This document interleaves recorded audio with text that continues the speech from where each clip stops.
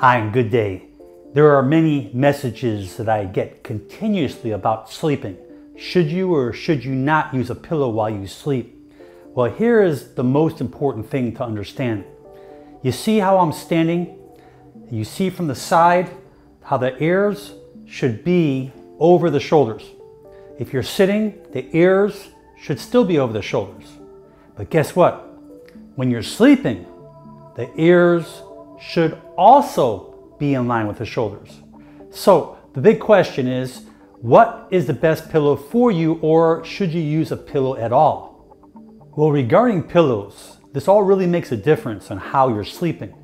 Obviously, most stomach sleepers do not even use a pillow unless the pillow is very, very thin.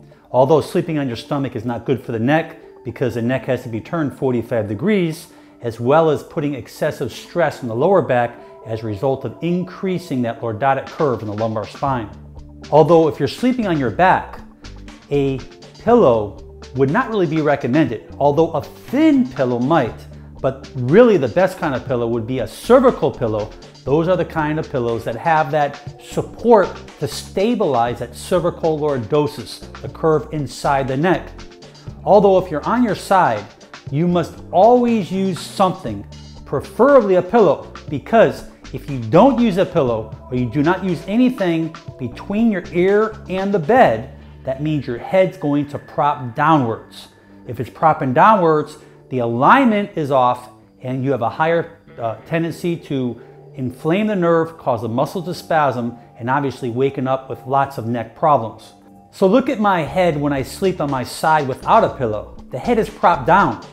Now obviously we're taking the alignment out of the spine, causing more irritation, compression on the joints, affecting those nerves, wondering why you may wake up with neck pain or torticollis, which is a shortening of one side of the neck where your head will end up being like this.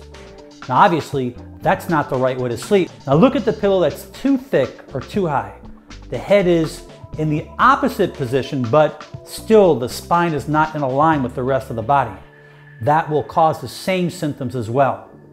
So there you have it. Most importantly, keeping the spine in line.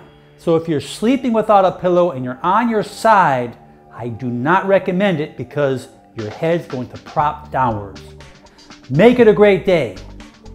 I'm Dr. Mandell.